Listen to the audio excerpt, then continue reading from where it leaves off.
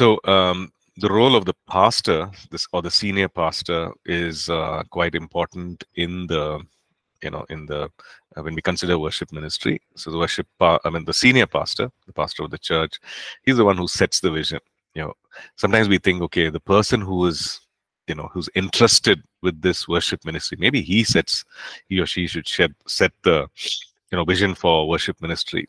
No, it actually comes from, in fact, every department, right, of the church. The vision is set by the pastor, the founding pastor, or the pastoral team, right? Sometimes there is a group of elders, depending on the church structure, right? But the thing is that vision for every department, whether it's a children's ministry, youth ministry, worship ministry, everything comes from there, or it has to be set. So the direction, what is important, what is not, where we are going, everything has to come from there. Otherwise, we'll be going in different directions or pulling in different directions, which is not in line with the overall vision of the church, right? So we last class we looked at that, how the senior pastor or the sets the direction, the momentum, the vision for the worship ministry, and also in discussion with the worship pastor. There's always this collaboration, there's always this discussion and transparency and everything which is there in that kind of a relationship with them, right? So today we look at the role of the worship pastor. I think we kind of touched upon it last class. Let me just share that screen. The role of the worship pastor, right? Okay. Okay. So we see that it's maybe we can look at 7 aspects or 7 facets of the role of the worship pastor.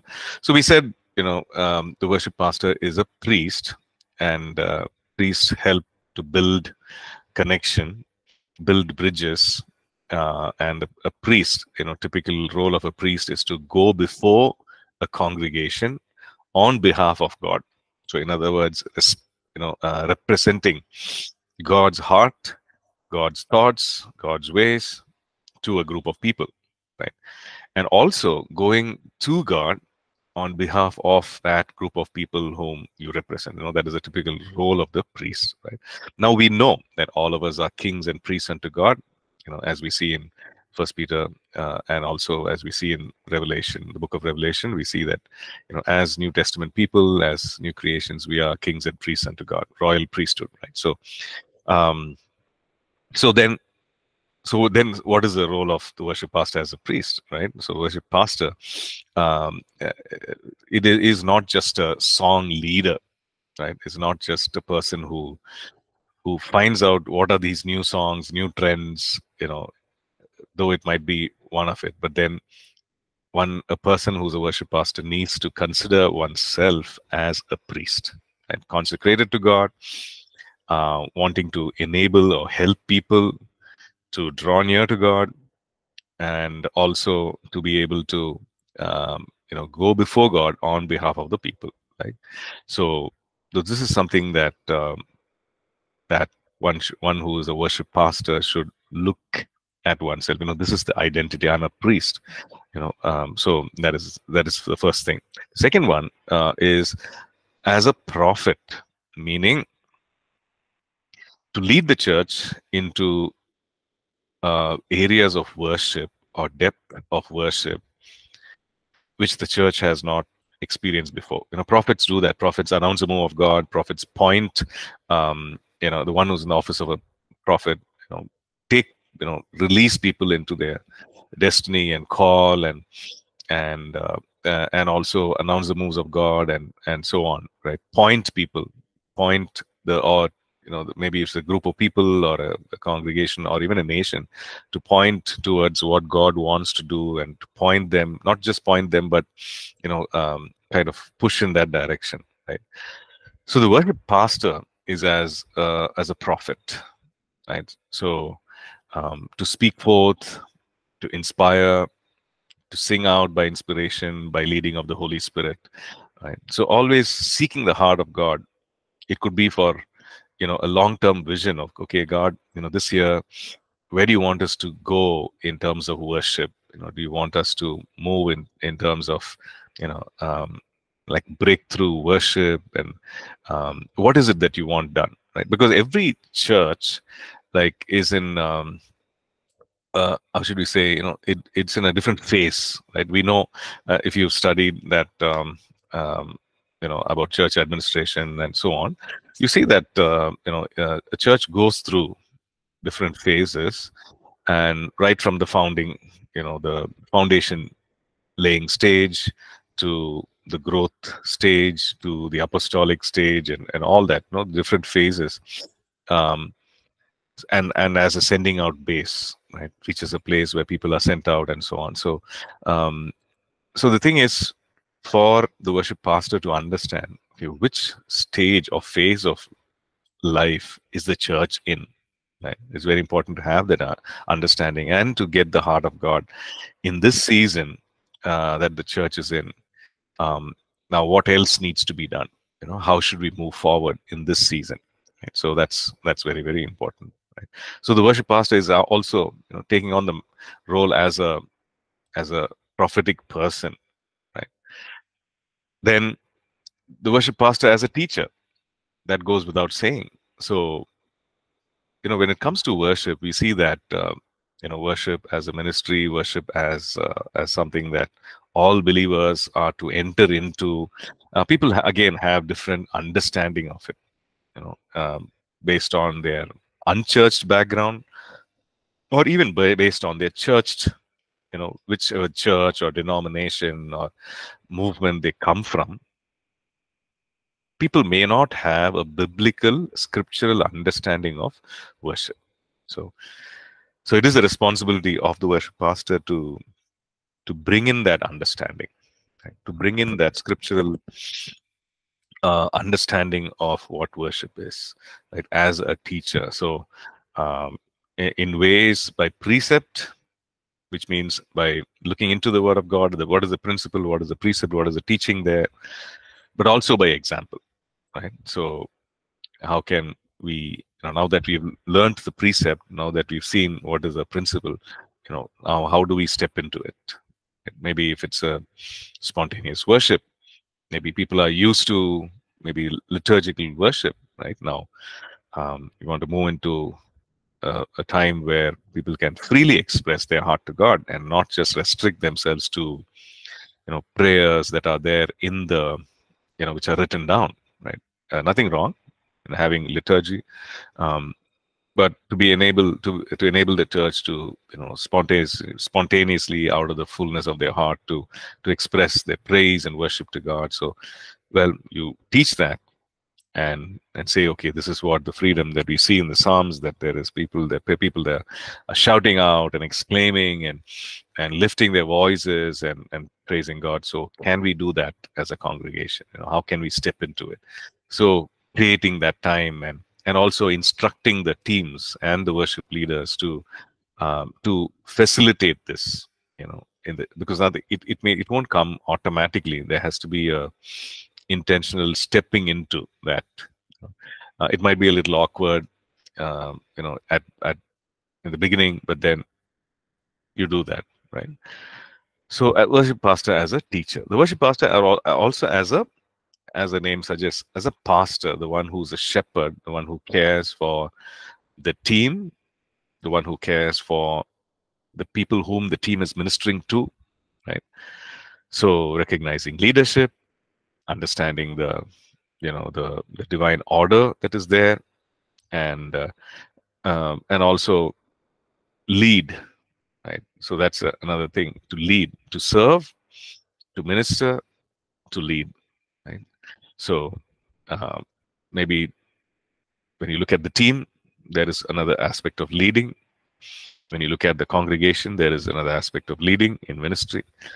So the worship pastor does the pastoral role, or the shepherding role, right? As a pastor. Right? The worship pastor is also an intercessor, which means praying again for the team, praying for the worship, the life of worship of the church, and also praying against, preemptively praying against the attack of the enemy, the confusion of the enemy, and so as the role of an intercessor, right? The worship pastor also as a mentor, right? When we see that there's always new people who come in and who need to be mentored, who will take time to fit in, who will take time to settle in. So they need to be mentored. Maybe there are others in the congregation who need to be mentored. So the worship pastor also finds oneself in the role of a mentor. The mentoring progress, if you want to see, it's like, first of all, the person himself or herself, the worship pastor, has to first do it, right? You cannot just instruct others to do it, but you do it in the process of mentoring. You do it. And the second thing is, invite the person whom you're mentoring to observe and say, you observe. You don't have to do it, but you observe how I do it, right? And then there is also the teaching of how you can do it. Okay. Now, after the teaching, most times, this is a safe way, safe way in the sense, it sets oneself, or it sets the person whom you are actually building up. It sets them for success. It sets them up for for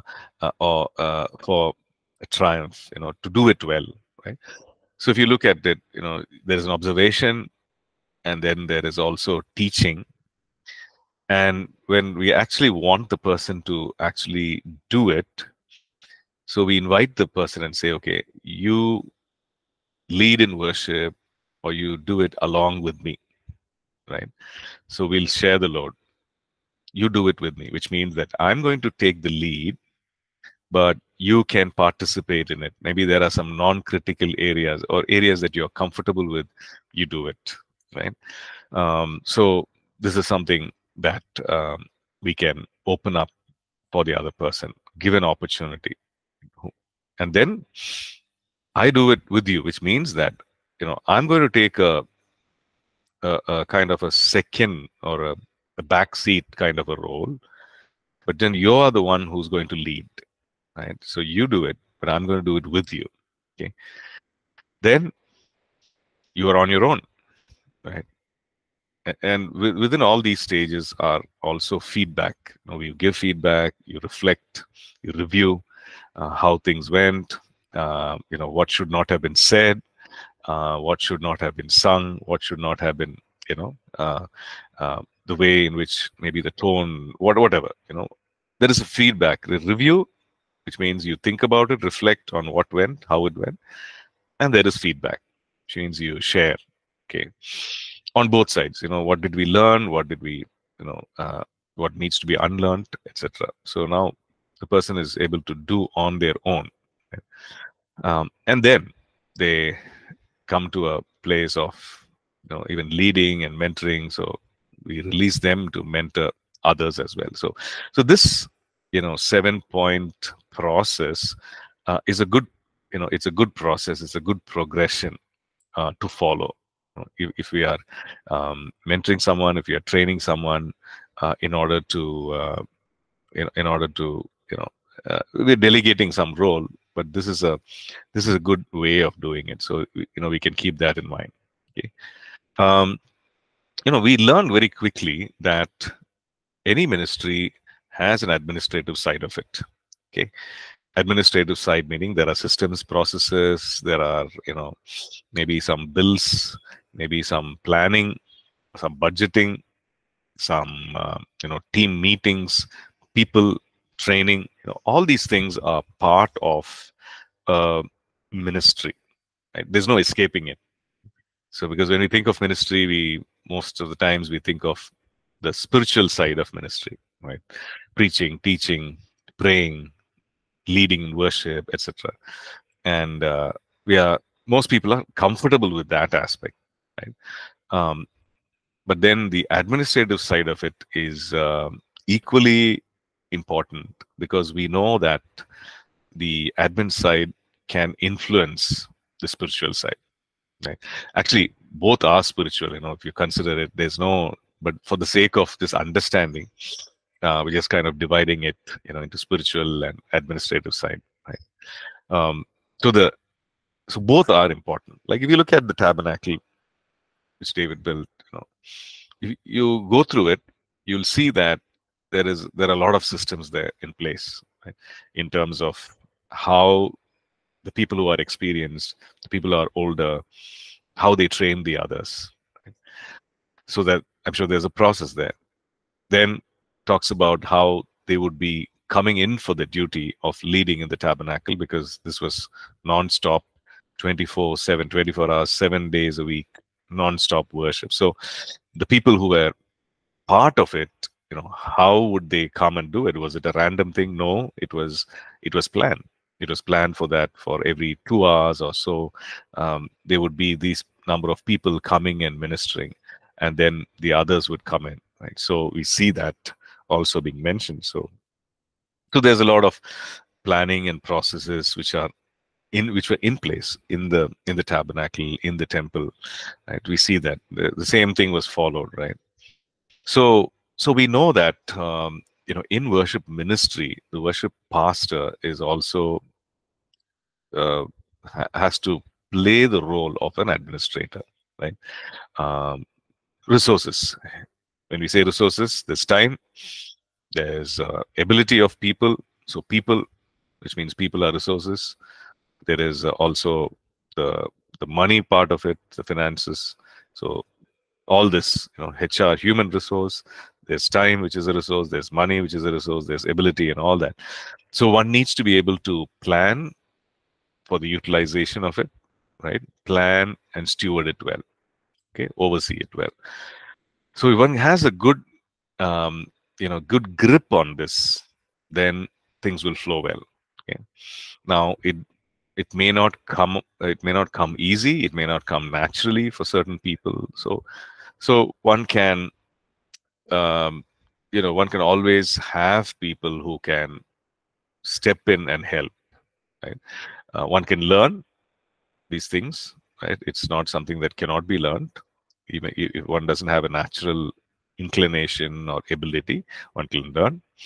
The worship pastor can learn, or in addition to learning, the worship pastor can also direct or have someone do these administrative things, right? But the worship pastor has to learn, right?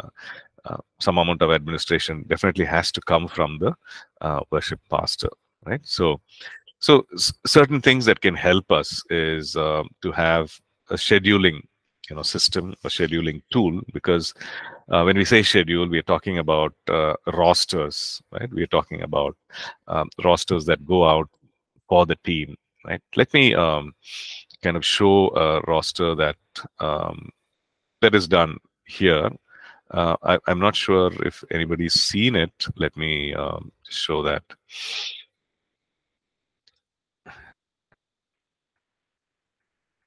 Okay, rosters. Sorry.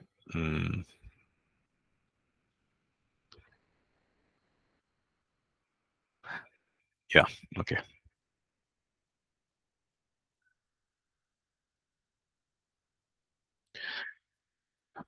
So I've seen that those who are in the Bible College, those who are you have your roster.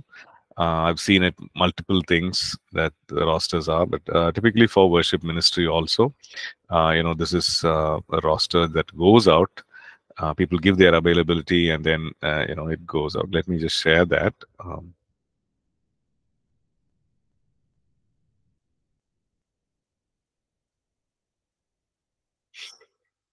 Okay, so this is a roster which goes out every month. This is September roster. Okay, so I'm just trying to make it bigger. Oops. Okay. Right. So you see, these are the different worship leaders. Right? They're going to be leading in all 5 locations, and these are their names. Right? As against, so September has 5 Sundays. So we have that. We need to be planned. So this was these dates were given for the entire team, and then the team gave in their dates, available dates, and then they roster, right? So, okay.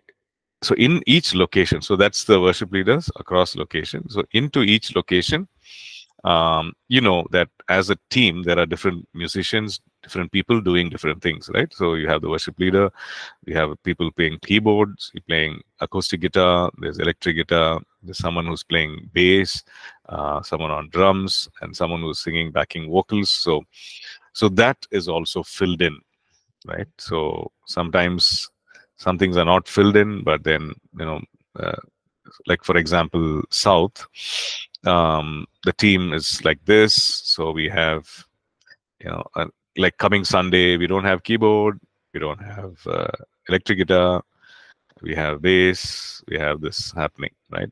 For the following Sunday, we have keyboard and guitar, but no bass. So, you know, it happens each location based on the availability, etc. But the thing is, everybody gets a clarity, and the responsibility is of that of the worship pastor or whoever's leading the worship ministry to do this, to initiate this, right? So and to have this schedule. Otherwise, if you're looking at, you know, multiple locations, then it becomes a problem, right? Okay, so we have this. And I think for one of the services, the Bible College students are leading, right? So that is not mentioned here for the 10:30 a.m. service at North. Okay, so we have this.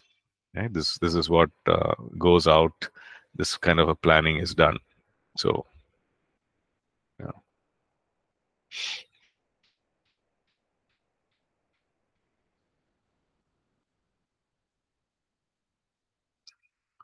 Okay.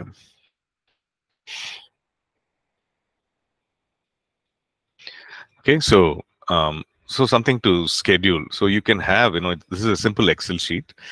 There are ministries which have, you know, an online uh, tool which has a subscription model, meaning that this is a paid thing which sometimes churches use, something called Planning Center, right? Which is quite advanced, and it's nice, comfortable.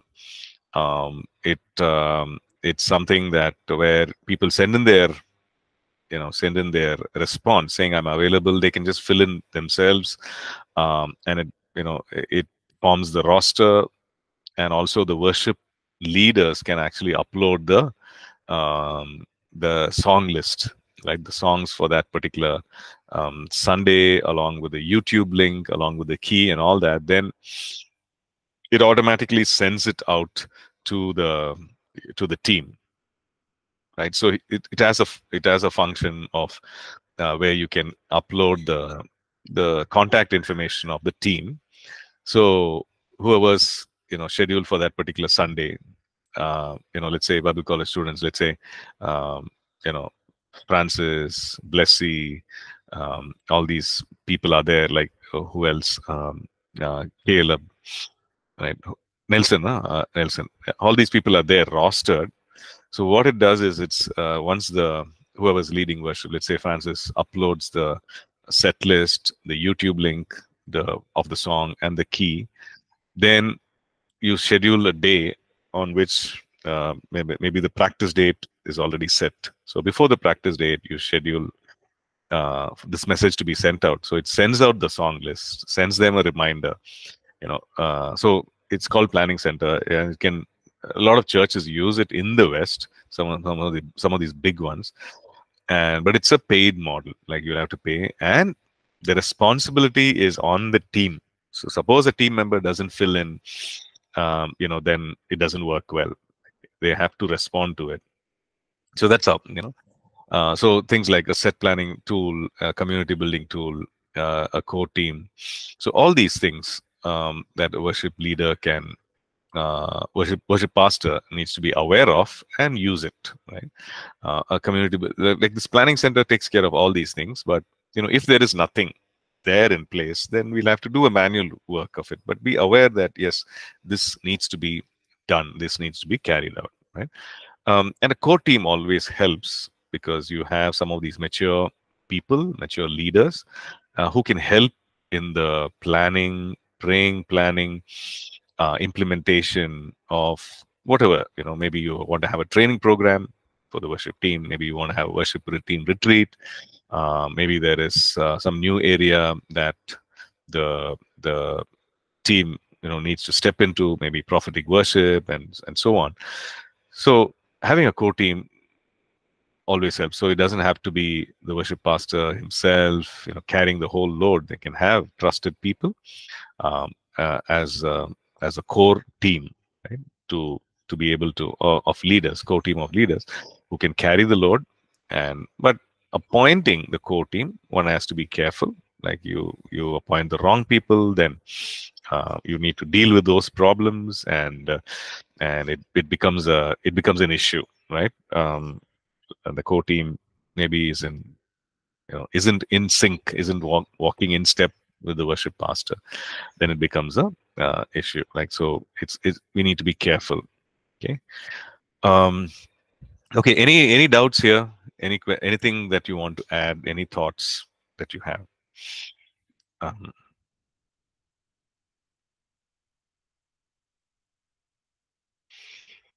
Anything at all?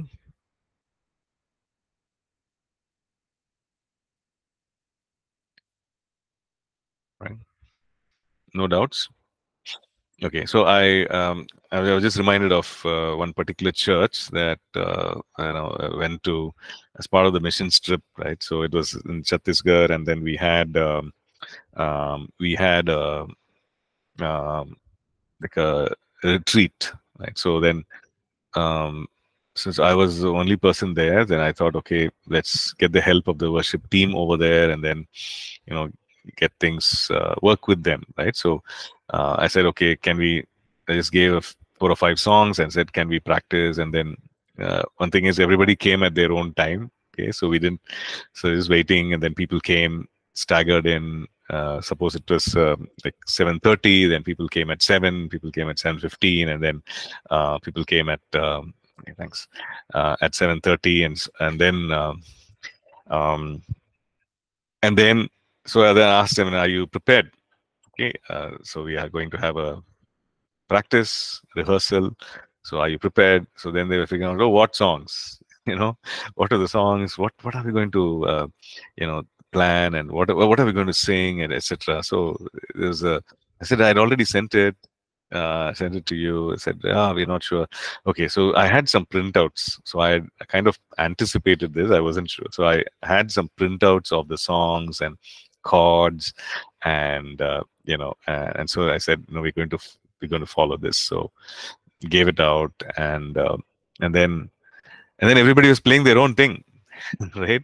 I said, we need to follow the chords, because there's a keyboardist, there's an electric guitar, there's a bass guitar, and there's an acoustic guitar. So all the drummer and all need to go together. So please follow the chords. And everybody's like, no, it's okay, we'll do it, we'll just wing it. So I said, no, we're not doing that. We need to follow the chords. Get comfortable with the chords, playing the right chords at the right time, at the right place in the song. And so that was something that we did, and finally we kind of pulled it off, right? We practiced. It took a while. Not everybody was happy with all these things, because they were used to doing their own thing, playing their own thing. So finally, at the end of the retreat, and just got some feedback. This is the first time we've practiced like this. This is the first time we've ever done this, and it was good. We sounded nice. It was nice. I think we need to do it like this, going forward. I said, wow, it was great. So not every ministry or every worship team has this understanding, right? They're trying to figure things on their own and trying to come to an effective place.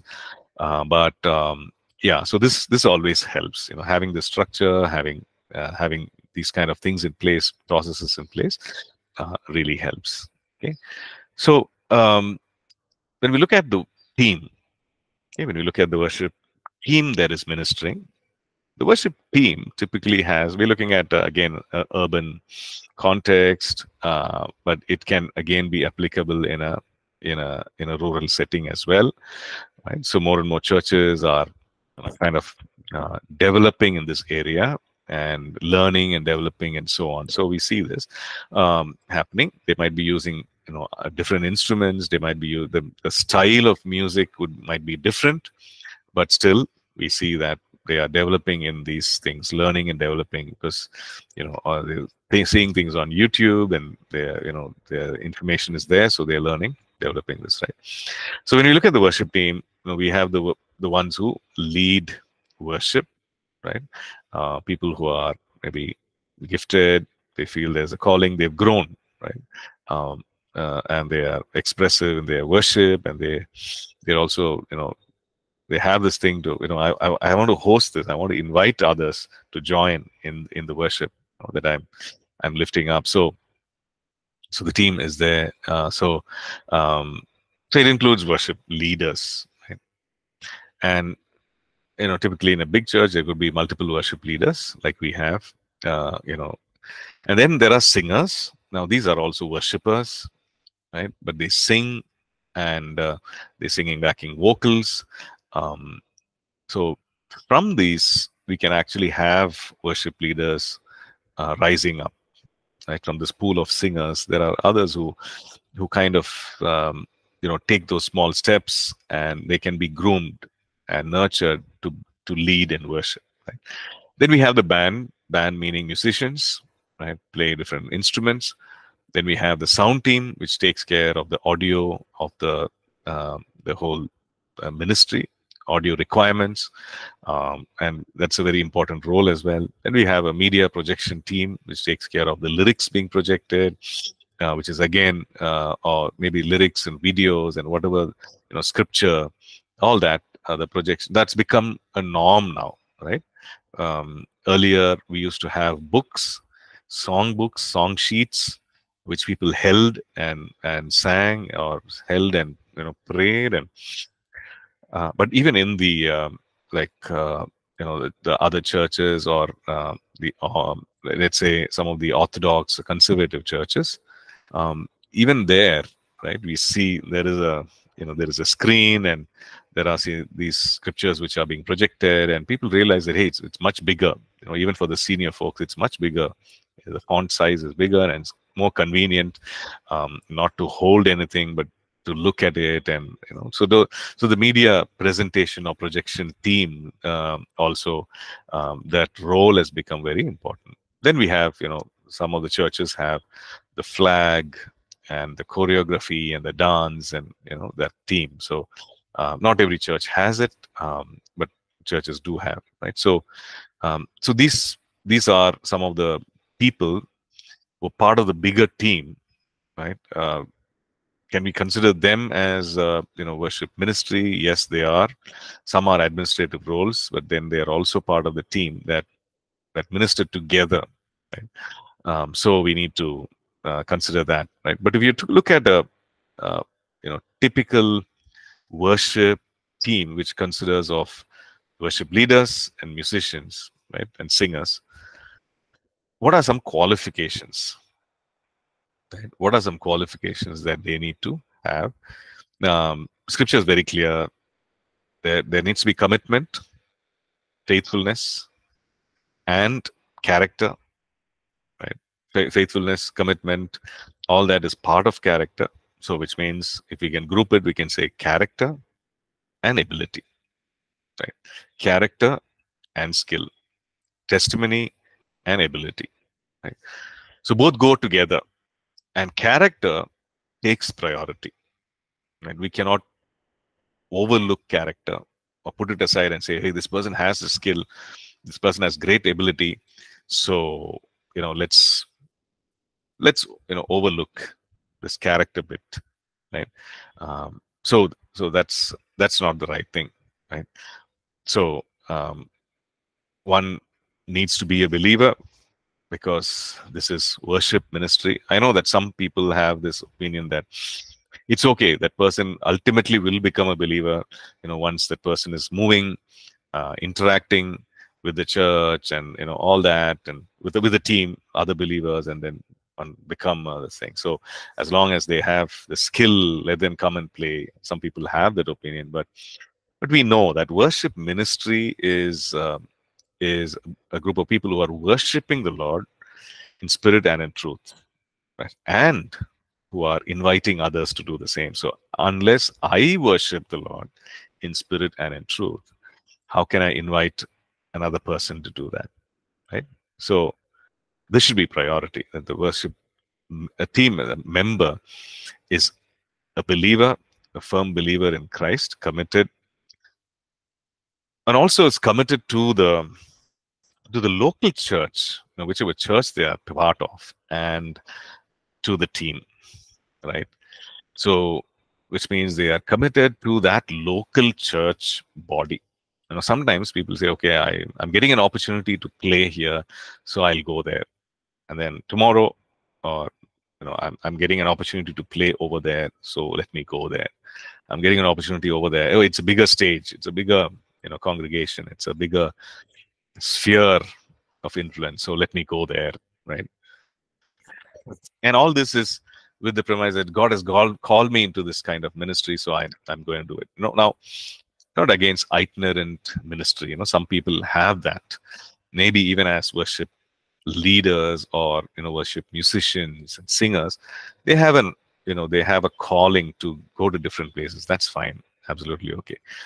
But when you look at ministering in the local church, are they part of a local church, right? Are they committed to a local church? Are they committed to that local church? So if they're going to be part of the ministry of that local church, we are saying that you need to be committed there, committed to that body, and also committed to the ministry. So that comes first. The commitment comes first. So we can always ask the person, are you committed to this church, right? Is this your home church? On a Sunday morning, as a believer, where do you want to worship? Is it here? Where do you go? Is this your home church? So that needs to be there. That needs to be established, first and foremost. Okay. So that is the thing. So attitude, cooperation, enthusiasm, teachability, being able to receive instruction, and also to commit,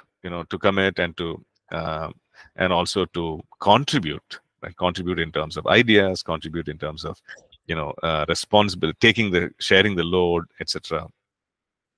We also say, I must be flexible musically. Why do we say that?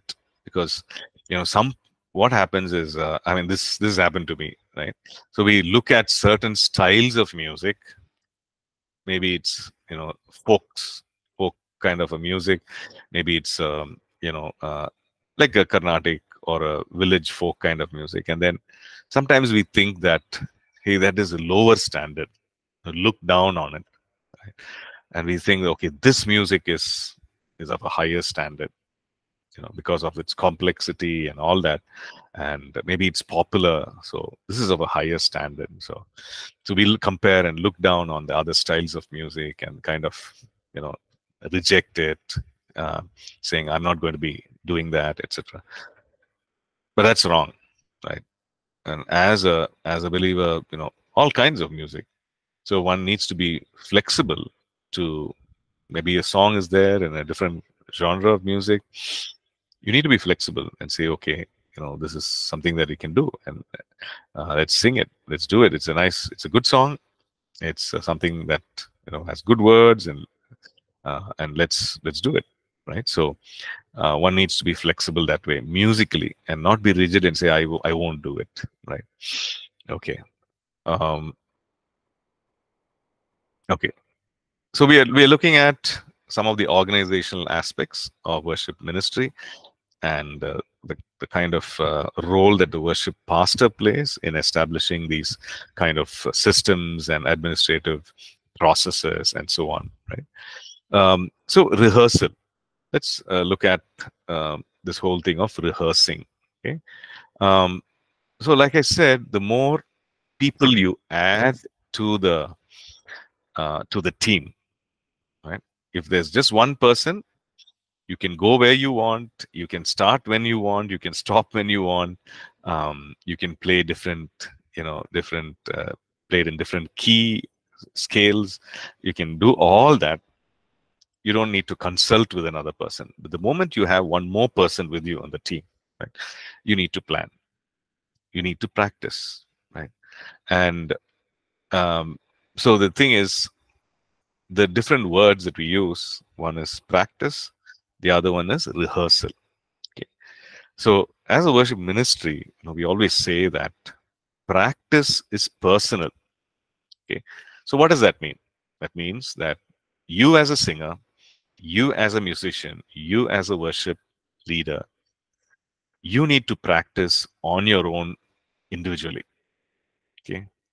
Your skill, your craft, that list of 5 or 6 songs that you're going to do. You as an individual with that role that you are, ministering in the team, you need to practice on your own. Okay. Learn the song, learn the chords, learn how it's played, learn it well. Right. So that's a personal preparation. Right. And as a worship leader, okay, how do we start the song? And as a team, how do we start the song? How do we end the song? How do we move from this song to the other song? Is there a plan? Okay. And why are we doing this song? And normally, as a worship leader, you carry an extra weight, extra responsibility, because you're leading the congregation. So, what is the Lord saying? Right? What emphasis is God putting in your heart for that particular song, or for that particular service, even? Right. So all that is the personal time, personal preparation. Right? So practice is personal. Okay. Then when we look at the other word, which is rehearsal. Now rehearsal, we say, is relational. Okay, which means we are coming together after having practiced individually, personally. Right? So practice is personal. Rehearsal is relational, which means as a team, now we are going to rehearse together what we have already practiced on our own. So that's very important, right? So, these are some of the things that we learn through trial and error. So as a team, when we come together, we are not coming there to learn something, learn a song, learn how to play. No, we've already done it, and we're coming together, as a team, in order to go through it. So what does a team do when they rehearse? Right. So when you rehearse, you're saying, okay, we are fine tuning the song. Okay, here is where you're understanding. Okay, here is where I need to sing softly. Here is where I need to sing loud. Here is where I should not sing. Right. As a backing vocalist, I need not sing. Here is where this person can probably lead in the verse. All these things you're putting together. Right. You're implementing when you rehearse together. So how do we start the song? Okay, according to the the recording that we heard, well, the whole band starts together, but can we do something differently? Right? Can we just have the voices alone, right? All the singers, their voices alone, starting softly without any music, the beginning, and then slowly, one by one, the instruments can come in. Maybe the keyboard can come in, maybe the bass guitar can come in, and maybe the drums can come in at the end. So so these kind of arrangements of how do we want to express that song, or express what is there in the song, how can we express it powerfully, meaningfully, and what will really help? It doesn't have to be a very theatrical performance kind of a thing, right? We're not aiming there, we're not going there, but how best can we convey this what the song is conveying? How best can we convey this aspect of praise, this aspect of worship? How best can we express it? Right? So there are many ways you can be creative and you can do it. So that's the thing. So during a rehearsal time, so that's the difference between practice and rehearsal. During a rehearsal time, all this can be implemented. Right? So you already know the song, but then you have the freedom to implement all this, right? Okay, so that's why we say practice is personal and rehearsal is relational. So at a rehearsal, the team spends time and God's presence, worshiping in unity. The rehearsal itself can be a time of worship. They maybe before or after, you could have a time of teaching, a Bible study, and then there could be a discussion. There could be a time of prayer, maybe at the start or maybe at the end, and all this can happen and can be planned. Excuse me. Can be planned for a rehearsal, right? Especially if you have your own space for rehearsal, all this can happen and you can plan it in. Okay. Any questions here? Any questions? Any doubts? Okay. So I guess we would need to stop here. So, and then next class we'll look at the role of the band, the musicians. That role is also important, and it's not a secondary role; it's a primary role as well. So we'll look at that, right, in our next class. Okay. When we meet next week, so today we won't have our second session, right? Right. Thank you. God bless.